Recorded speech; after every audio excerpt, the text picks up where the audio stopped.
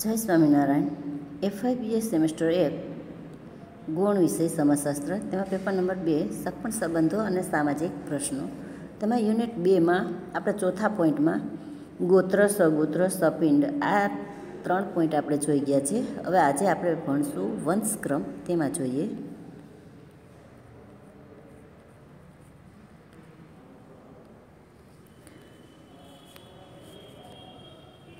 વંશ.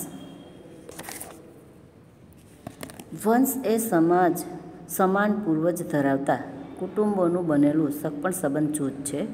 વિસ્તૃત રીતે કહીએ તો વંશ એ પિતૃવંશી કે માતૃવંશી એકદૈશિક સગપણ સંબંધીઓનું બનેલું જૂથ છે.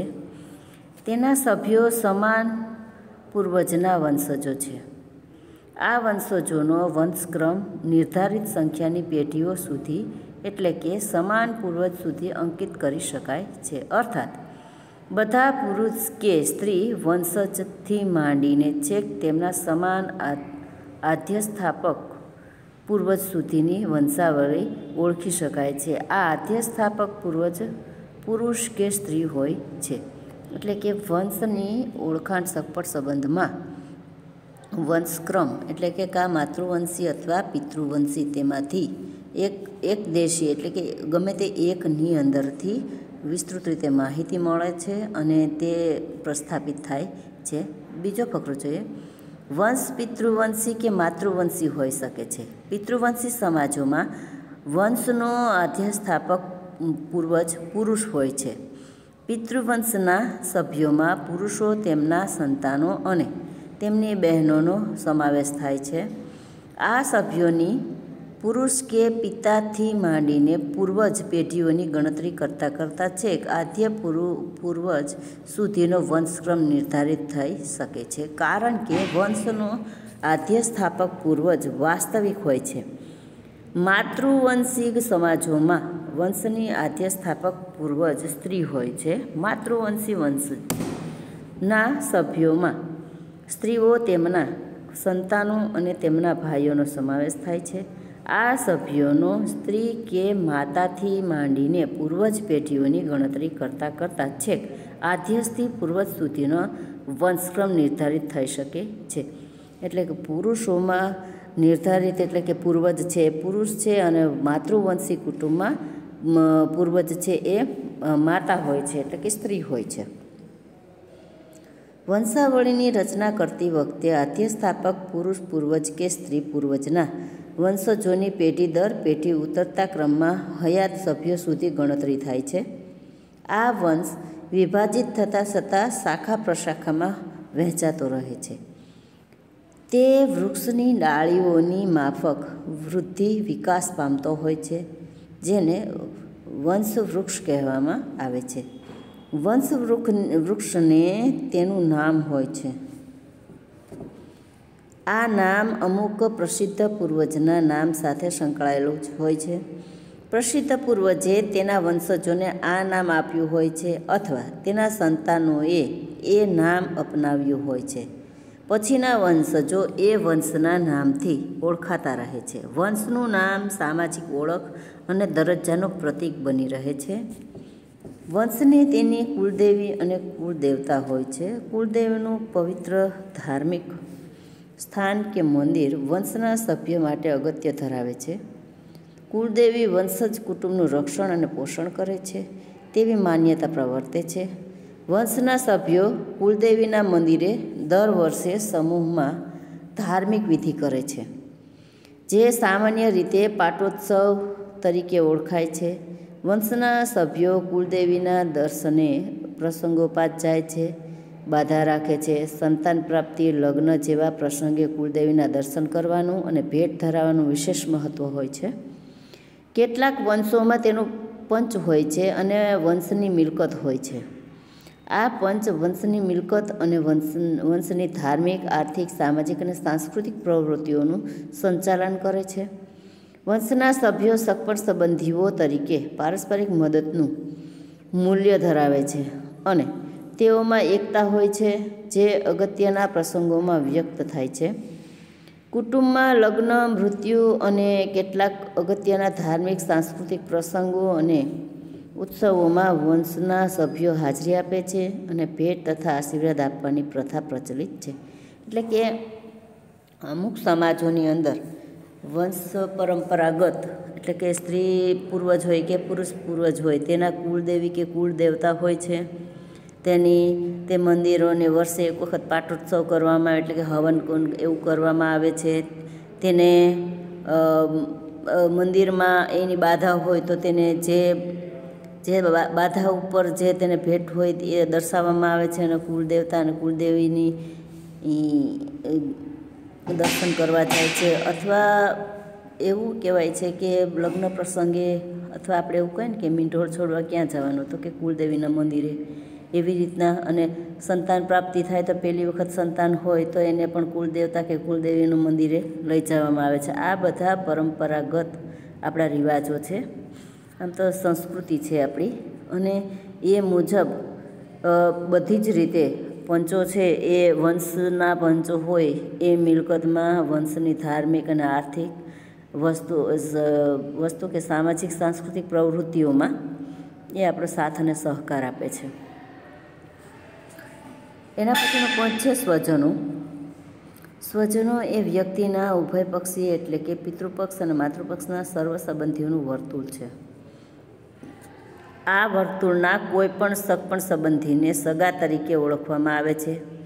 પોલ હર્સમેન સ્વજનનો ખ્યાલ સમજાવતા નોંધે છે તેમ વ્યક્તિને કેન્દ્રમાં રાખીને જોઈએ તો બધા સગા સંબંધીઓ અને લગ્ન દ્વારા સંબંધિત વ્યક્તિઓને સંબંધી તરીકે ઓળખવામાં આવે છે. આ સંબંધીઓમાંથી નજીકના એટલે કે ક્લોઝ એટલે કે નજીકના સગપણ સંબંધીઓનું વર્તુળને વ્યક્તિના સ્વજનો કહેવાય છે.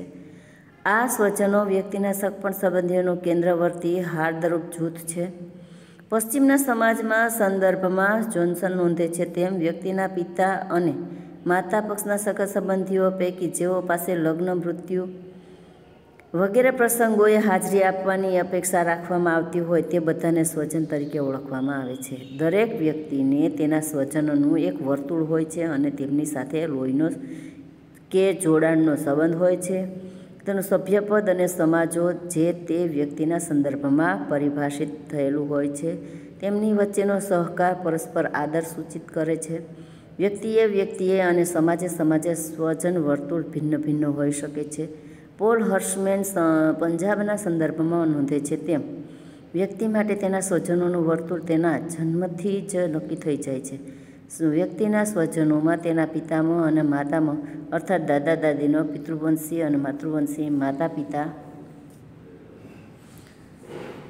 પિતાના ભાઈ બહેન એટલે કે મામા, કાકા, ફઈ, માસી, માતા પિતાના ભાઈ બહેનના બાળકો એટલે કે કાકાનો દીકરો ભાઈ, કાકીની દીકરી બહેન, કાકાની દીકરી બહેન, ફઈનો દીકરો ભાઈ, ફઈબાની દીકરી બહેન, મામાનો દીકરો ભાઈ, મામાની દીકરી બહેન, માસીનો દીકરો ભાઈ, માસીની દીકરી બહેન અને પોતાના ભાઈ બહેનોનો સમાવેશ થાય છે. સમય જતાં વ્યક્તિના સ્વજનોમાં તેના પોતાના ભાઈ બહેનના પતિ પત્ની એટલે કે ભાભી અને બનેવી એટલે કે જીજાજી તથા પોતાના પિતરાઈ ભાઈઓના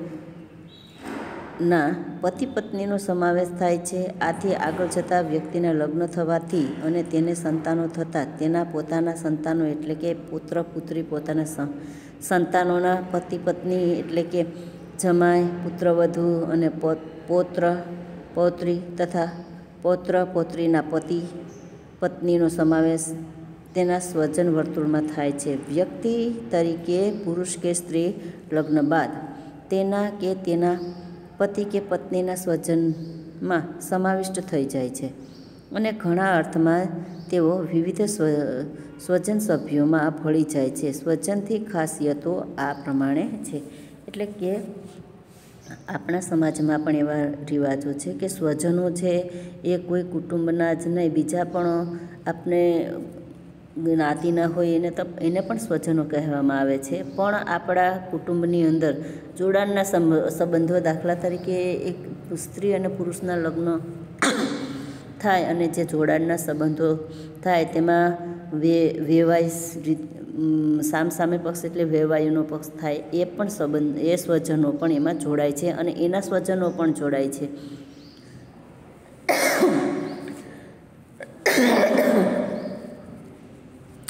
તે સ્ત્રીના હોય કે પુરુષના હોય, બંને સ્વજનો છે એ એકાબીજાના પ્રસંગોમાં જોડાય છે કે જૂથમાં જોડાય છે. આગળ જોઈએ.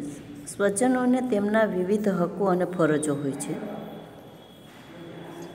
સ્વજનોના ઉભયપક્ષીય નિકટના ગણાતા સગાનો સમાવેશ થાય છે.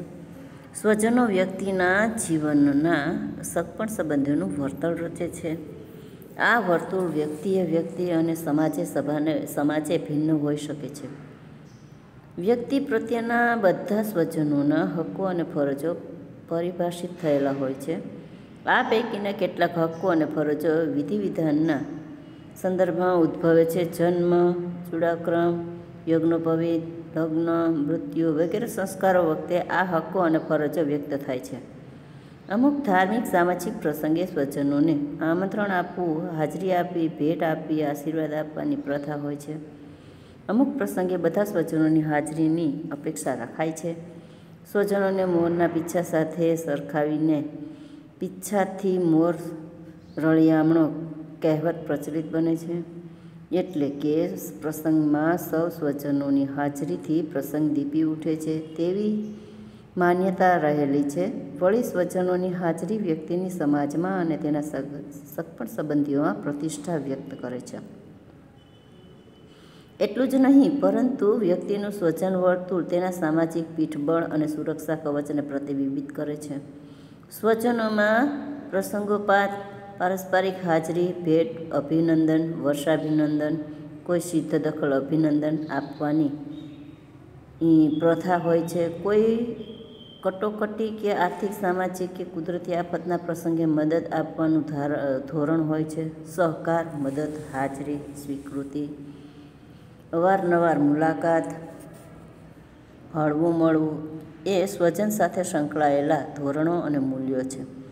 સ્વજનો સાથેના સંબંધોની જાળવણીનું કાર્ય મુખ્યત્વે સ્ત્રી સાથે સંકળાયેલું છે. વિભિન્ન પ્રસંગોમાં હાજરી, ભેટ, અવારનવાર હળવું મળવું, માંદગીના ખબર કાઢવા, સિદ્ધિના પ્રસંગે અભિનંદન આપવા વગેરે દ્વારા અર્થાત ફરજો દ્વારા સંબંધોની જાળવણી થાય છે.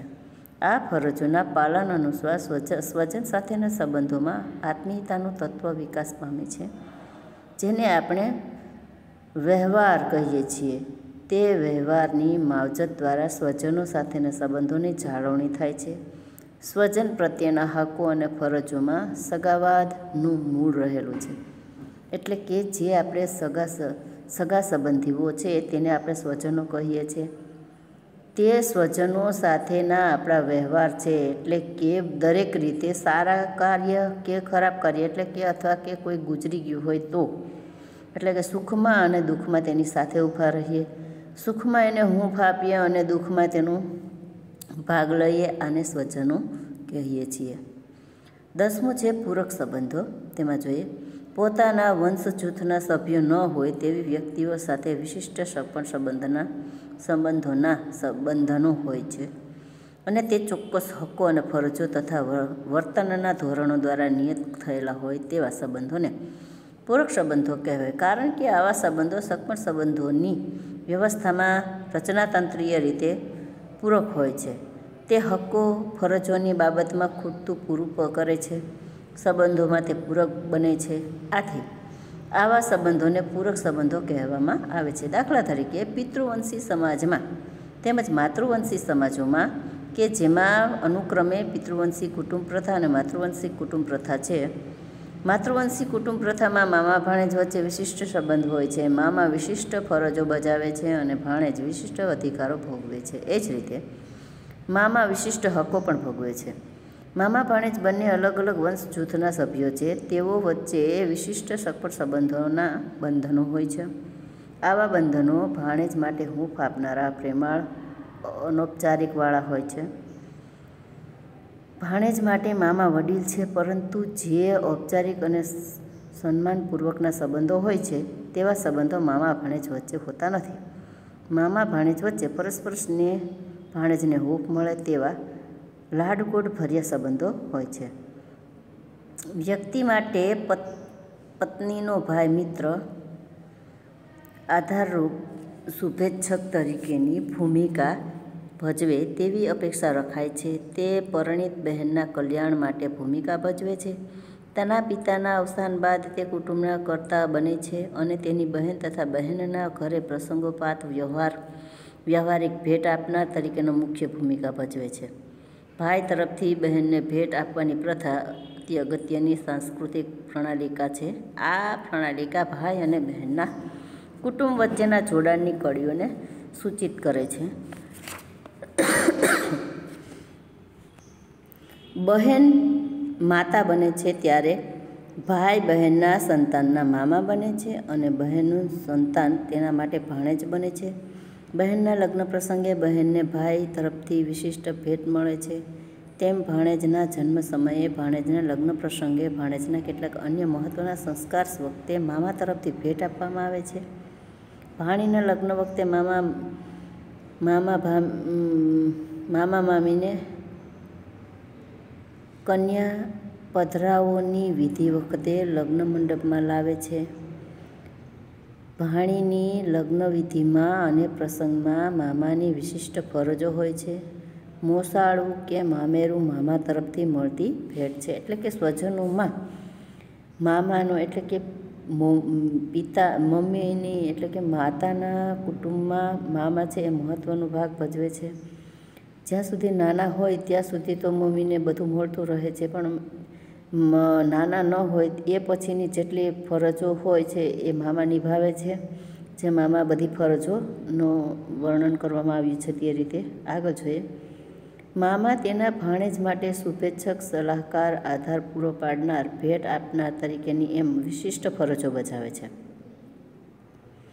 પહેલાં તે બહેન બનેવી માટે જે ભૂમિકા ભજવતો હતો તે ભૂમિકા ભાણેજ માટે પણ ભજવે છે.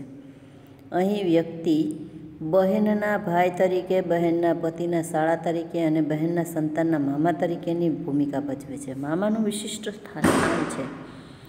તે વિવિધ ધાર્મિક સામાજિક પ્રસંગોમાં વિવિધ ભૂમિકા ભજવે છે. આ ભૂમિકા સામાજિક ધોરણો દ્વારા નિયત થયેલી હોય છે.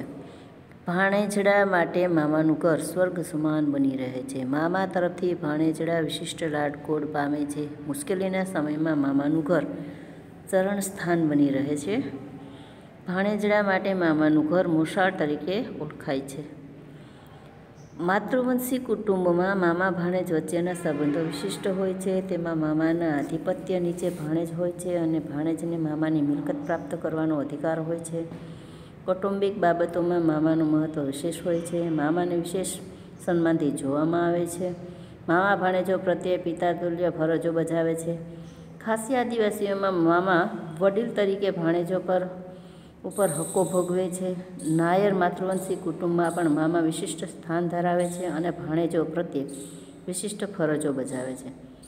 અમેરિકાની હૈડા આદિવાસી પ્રજામાં મામા તેના ભાણેજની સંપૂર્ણ જવાબદારી ઉપાડે છે અને મામાની સંપત્તિ ઉપર ભાણેજનો અધિકાર રહે છે. કેટલાક આદિવાસી લોકોમાં વ્યક્તિ લગ્ન વયે પહોંચે એટલે મામાના કુટુંબનો સભ્ય બને છે અને તેના લગ્નની જવાબદારી મામા ઉપાડે છે. એટલે કે મામાને એના હક અને ફરજો આપણા સમાજમાં કઈ કઈ રીતે છે તેની સમજૂતી આપી છે. અહીંયા આપણો આ બીજો યુનિટ પૂરો થાય છે. જય સ્વામિનારાયણ.